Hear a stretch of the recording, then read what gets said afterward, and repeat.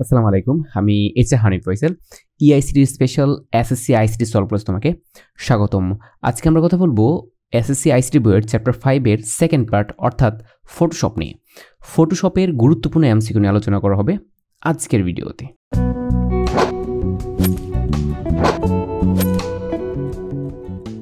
প্রথম প্রশ্ন হলো, ছবি সম্পাদনার উপযুক্ত প্রোগ্রাম কোনটি? ডেটাবেস, ফটোশপ, মাইক্রোসফট ওয়ার্ড নাকি পাওয়ার পয়েন্ট? আমরা ভালো করে জানি ফটোশপ।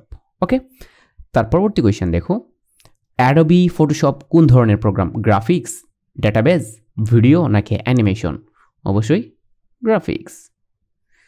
দেন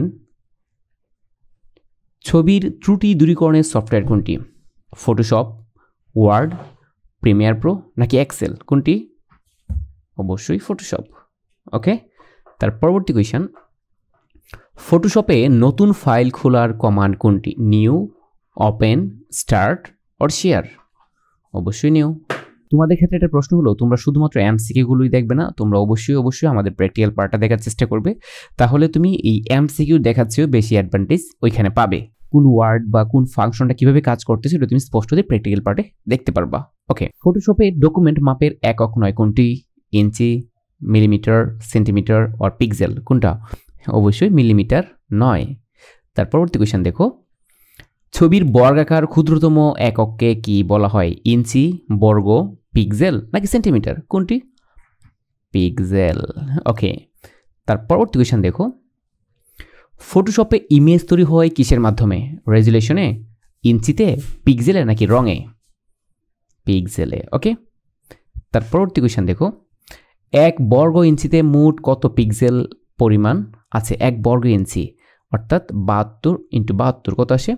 5184। এটা আসবে কিভাবে এটা পরে এক্সপ্লেন করছি। এটা হলো প্রত্যেকটা পিক্সেলের বর্গ ইঞ্চি হলো 72। অ্যাডোবি ফটোশপের ডিফল্ট রেজুলেশন কত? যে এখানে বলা আছে ডিফল্ট রেজুলেশন অর্থাৎ 72 পিক্সেল হলো ডিফল্ট।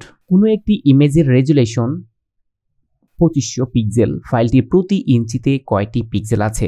মনে রাখবে এটা কি বর্গ সংখ্যা হয়ে থাকে। দেখো কার বর্গ সংখ্যা 2500 হয়, তাহলে তুমি বুঝতে পারবা প্রত্যেক ইঞ্চিতে ঠিক কতগুলো পিক্সেল থাকবে।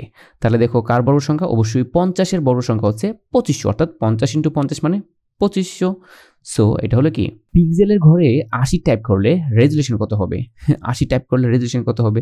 80 × 80 যা হয় 8 × 64 অর্থাৎ 6400। তার পরবর্তী কোয়েশ্চেন দেখো, একটি ইমেজের পিক্সেল 100 থেকে কমিয়ে 50-এ আনলে রেজুলেশন কত কমবে? তাহলে দেখো একটি ইমেজের পিক্সেল ছিল কত? 100 ছিল, এখান থেকে কমিয়ে কি 50। তাহলে পিক্সেল আমরা জানি পিক্সেল যদি 100 হয় তাহলে তার রেজুলেশন হবে কত? তার রেজুলেশন হবে 100 × 100 অর্থাৎ হিসাব করে দেখো 100 × 100 মানে কি? এই যে দেখো 10,000, রাইট? এখন এই 10,000 হলো, এখান থেকে 50 পিক্সেল আনলে অর্থাৎ 50 পিক্সেল আনলে তার পিক্সেল হবে কত? 50 × 50 অর্থাৎ কত? 2500, রাইট? তো এখন দেখো যদি এটা হয় তাহলে পিক্সেল আনলে দেখো রেজুলেশন কত হবে? হ্যাঁ, রেজুলেশন কত কমবে? এখন তুমি নিয়ে আসছো কিসে? 50। তাহলে রেজুলেশন কতটুকু কমছে হিসাব করো। এইটা তার আগে ছিল, বর্তমানে তুমি 50 কমিয়ে আনছো অর্থাৎ এখানে বর্তমানে রেজুলেশন কত? এটা কিন্তু বর্তমান রেজুলেশন। তাহলে এইটা মাইনাস করলে বুঝতে পারবো টোটাল কতটুকু কমেছে অর্থাৎ 7500। তোমার গায়াবুল হাওয়া অর্থাৎ এইটাতে কি কারেক্ট অ্যান্সার। ওকে, তার পরবর্তী কোয়েশ্চেন দেখো, ছবি বড় করলে পিক্সেলগুলো দেখা যায় এই অবস্থাকে কি বলে? যদি ছবি বড় করলে পিক্সেল দেখা যায় তাকে বলে পিক্সেলেটেড। ওকে, তার পরবর্তী কোয়েশ্চেন, রেজুলেশন কি? নির্দিষ্ট ছবিতে রঙের পরিমাণ, ছবি বরফ হয়ে দৃশ্যমান হওয়া? আসলে ছবি বড় হয়ে দৃশ্যমান হওয়া এখানে লেখা ছিল। ছবির আয়তাকার ক্ষুদ্রতম একক, নির্দিষ্ট এককে পিক্সেলের পরিমাণ। রেজুলেশন হলো নির্দিষ্ট এককে পিক্সেলের পরিমাণ, রাইট? দেন দেখো, কম্পিউটার মনিটরে কোন কালার কোড ব্যবহার করা হয়? অবশ্যই RGB। কম্পিউটারে সবসময় RGB কালার কোড ব্যবহার করা হয়। ওকে, আর প্রিন্টিংয়ে সবসময় CMYK ব্যবহার করা হয়। ওকে, তারপর দেখো, ফটোশপের প্রোগ্রামে ব্যাকগ্রাউন্ড অংশে কালারের জন্য অপশন থাকে কয়টা? ব্যাকগ্রাউন্ড কালার যুক্ত করতে চাইলে কি তোমাকে 3 ভাবে তোমাকে অপশন দেওয়া থাকে। ওকে, তারপর দেখো, ফটোশপের কোনটিকে শিল্পীর ছবি আঁকার ক্যানভাসের সাথে তুলনা করা যেতে পারে? অবশ্যই রুলারের নিচের পর্দাকে আমরা কি বলি? ফটোশপের ছবি আঁকার ক্যানভাসের সাথে তুলনা করা যায়, রাইট? তারপর দেখো ফটোশপে কত প্রকার টুল রয়েছে? তুমি জানো ফটোশপের টুল সংখ্যা খুবই সুন্দর একটা সংখ্যা, অর্থাৎ দিস ইজ ওকে, এটাই হলো কারেক্ট অ্যান্সার। তারপর দেখো টুল বক্সের একেবারে উপরের দিকে কয়টি সিলেকশন টুল রয়েছে? অবশ্যই কি 3টি সিলেকশন টুল রয়েছে। তার পরবর্তী কোয়েশ্চন দেখো কোন টুলের নিচে জেড চিহ্ন দ্বারা কি বোঝানো হয়? Maximise, minimise, zoom. টুলের নিচে একই গোত্রের আরও টুল রয়েছে, অবশ্যই কি বোঝা যায়? টুলের নিচে একই গোত্রের আরও টুল রয়েছে। তার পরবর্তী কোয়েশ্চন দেখো যে একই অবস্থানে কয়টি মার্ক টুল থাকে? কয়টি মার্ক বা আসলে মার্কি টুল থাকে? এখানে অবশ্যই কি আমরা জানি 4টা মার্কি টুল থাকে। 4টা মার্কি টুল কি তোমার মাথায় রাখা উচিত অবশ্য, কারণটা হলো রেক্টেঙ্গুলার মার্কি টুল, ইলিপ্টিক্যাল মার্কি টুল, সিঙ্গেল রো মার্কি টুল এবং সিঙ্গেল কলাম মার্কি টুল। তো এই মার্কি টুলগুলো কি একই অবস্থানে থাকে। তারপর দেখো লেসু টুল বা লসু টুল কয়টি? আমরা জানি লসু টুল হলো 3টা। একটা হলো কি লসু টুল, পলিগোনাল লসু টুল, আর একটা হলো কি ম্যাগনেটিক লসু টুল। 3টা লসু টুল থাকে। কি বলছি? একটা লসু টুল নামে অপশন থাকে, একটা কি পলিগোনাল লসু টুল থাকে, আর একটা কি ম্যাগনেটিক লসু টুল। এই সবগুলো কিন্তু আমি প্র্যাকটিক্যালি সুন্দরভাবে তোমাদের দেখানোর চেষ্টা করব, কার কোন কাজ এবং কোনটা সিলেক্ট করলে কোন ধরনের অপশন দেখায়। তারপর দেখো লেসু টুল বা লসু টুল যাই বলো, লেসু টুল কি ধরনের টুল? Move tool, selection tool, or colour টুল বা ছবি কাটা টুল? অবশ্যই এটা একটা সিলেকশন টুল। ওকে, তার পরবর্তী কোয়েশ্চন দেখো ব্যাকগ্রাউন্ডে রং দেওয়ার কিবোর্ড কমান্ড কোনটি? তুমি কোন কিবোর্ড কমান্ড ব্যবহার করে ব্যাকগ্রাউন্ডে রং দিতে পারো, রাইট? তাহলে অবশ্যই কি হবে, কি হতে পারে বলো তো? জাস্ট কন্ট্রোল ব্যাক স্পেস নাকি অল্টার ব্যাক স্পেস? তাহলে ব্যাক স্পেস অবশ্যই। তাহলে কোনটা হবে? অবশ্যই হবে কন্ট্রোল ব্যাক স্পেস। কন্ট্রোল দিয়ে কি তুমি ব্যাকগ্রাউন্ডের রং চেঞ্জ করতে পারো। ওকে, তারপর দেখো কোন দুটি বোতাম একসঙ্গে চেপে রেখে স্থানান্তরিত করলে অবজেক্টটি কপি হয়ে স্থানান্তরিত হবে? কি হতে পারে? অল্টার। অল্টার এমন একটা শব্দ, অল্টার অর্থ কি বিকল্প। ওকে, তাহলে দেখো কি হতে পারে? Control alter. তুমি এটাতে চাপ দিলেই কন্ট্রোল করবা কি বিকল্পটাকে, রাইট? কন্ট্রোল অল্টার অর্থাৎ CTRL plus ALT, control alter. এটা মাথায় রাখতে হবে, এগুলো খুবই ইম্পর্টেন্ট MCQ। তারপর দেখো ফেদার ঘরে সর্বোচ্চ কত পরিমাণ সূচক সংখ্যা টাইপ করা যায়? 0 থেকে 35, 0 থেকে 50, 0 থেকে 100 নাকি 0 থেকে 250? অবশ্যই 0 থেকে 250 পর্যন্ত তুমি টাইপ করতে পারবা। ওকে, দেন দেখো অপাসিটি ঘরে রঙের পূর্ণ গাঢ়ত্ব হচ্ছে অবভিয়াসলি কি 100%, রাইট? তারপর দেখেন মুক্ত সিলেকশন তৈরি করার জন্য কোন টুল ব্যবহার করা হয়? লেসু টুল, সিলেক্ট, মুভ টুল নাকি ক্রপ টুল? বলছি কি মুক্ত সিলেকশন অবশ্যই লেসু টুল। তার পরবর্তী কোয়েশ্চন কোন কমান্ড ব্যবহার করে ফটোশপে কোনো সিলেকশনের বর্ডার তৈরি করা যায়? বর্ডার মানে কোনো একটা সিলেকশনের বর্ডার তৈরি করতে গেলে তোমার যাকে আমরা বলি স্ট্রোক, রাইট? আচ্ছা, বলে দিলে তো কাজ শেষে। তাহলে কি হতে পারে? ফিল কমান্ড, অপাসিটি, স্ট্রোক বা সিলেকশন কমান্ড। এই যে ধরো যে তুমি যে এখানে আমার এখানে EICT লেখাটার মধ্যে একটা দেখো ই বরাবর একটা বর্ডার দেখতেছো না, আর ই লেখাটা ফাঁকা, এইটা আসলে স্ট্রোকের কাজ। ওকে, তার পরবর্তী কোয়েশ্চেন দেখো স্ট্রোক ডায়লগ বক্সের উইথ ঘরে কত সংখ্যা টাইপ করা যায়? তুমি উইথ ঘরে সর্বোচ্চ 1 থেকে 16 পর্যন্ত তুমি টাইপ করতে পারবা। তাহলে কোনটা কারেক্ট অ্যান্সার?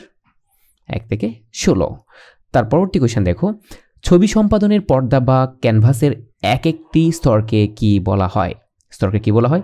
উপকরণ, ফ্ল্যাট, লেয়ার নাকি ফিল? কোনটি কারেক্ট অ্যান্সার? অবশ্যই লেয়ার। তার পরবর্তী কোয়েশ্চন দেখো ফটোশপে সর্বোচ্চ কয়টি লেয়ার যুক্ত করা যায়? 5টা, 10টা, 2টা নাকি অসংখ্য? ওকে, তার পরবর্তী কোয়েশ্চন দেখো ফটোশপে একাধিক ফাইল নিয়ে কাজ করার জন্য কোনটি সুবিধাজনক? ফেদারের ব্যবহার, ট্রান্সফর্মের ব্যবহার, অপাসিটির ব্যবহার নাকি লেয়ারের ব্যবহার? কোনটা হবে? অবভিয়াসলি লেয়ারের ব্যবহার। আমরা কিন্তু এই সবগুলো প্র্যাকটিক্যালি তোমাকে দেখাবো। তুমি যদি একবার প্র্যাকটিক্যাল দেখো তাহলে তুমি আর কখনোই ভুলবা না। তো আমার রিকমেন্ড হলো তুমি অবশ্যই এগুলো MCQ দেখো, ভালো কথা, বাট অবভিয়াসলি তুমি আমাদের প্র্যাকটিক্যাল পার্টটা অবশ্যই দেখবা। এখানে কিন্তু SSC ICT প্লেলিস্টে সবগুলো সাজানো আছে। ওকে, তারপর দেখো থাম্বনেল অর্থ কি? থাম্বনেল কি বড় ছবির আংশিক সংস্করণ, নাকি ছোট ছবির বড় সংস্করণ, নাকি ছোট ছবির ক্ষুদ্র সংস্করণ, নাকি বড় ছবির ক্ষুদ্র সংস্করণ? অবশ্যই হলো বড় ছবির ক্ষুদ্র সংস্করণ। তার পরবর্তী কোয়েশ্চেন দেখো, লেয়ার, পাথ ও চ্যানেল এগুলো কিসের নাম? প্যালেট, টুল, অপশন নাকি কালার মোড? এগুলো অবশ্যই প্যালেটের নাম। তার পরবর্তী কোয়েশ্চেন দেখেন, বিভিন্ন প্যালেটের সমন্বিত অবস্থাকে কি বলে? থাম্বনেল, আইকন, আই নাকি ক্লাস্টার? Obviously cluster. তার পরবর্তী কোয়েশ্চেন দেখো, কোন কমান্ড ব্যবহার করে নতুন লেয়ার যুক্ত করা যায়? Add layer, create a new layer, background layer নাকি open layer? Obviously create a new layer. আমি আবার বলতেছি, তোমরা অবশ্যই আমাদের প্র্যাকটিক্যাল পার্টটা দেখবে। আমি প্র্যাকটিক্যাল পার্টে তোমার বইয়ে যা যা উল্লেখ করা থাকবে সবগুলি প্র্যাকটিক্যালি দেখানোর চেষ্টা করবে এবং তুমি কখনোই আর ভুলবা না। তাহলে হবে কি, তোমার দেখাও হলো, শেখাও হলো এবং এগুলা আর প্র্যাকটিস করার দরকার হবে না। আর অবশ্যই আমাদের এখান থেকে তুমি কমন পাবাই ফাইনাল পরীক্ষায়। এসএসসি 24 ব্যাচের জন্য আমরা অবশ্যই একটা কোর্স অ্যানাউন্স করব, যার ফি ধরা হবে সর্বোচ্চ 99 টাকা, সর্বোচ্চ 99 টাকা, যেখানে আমি তোমাকে গ্যারান্টি দেবো আইসিটি 25 মার্কের এমসিকিউ এর।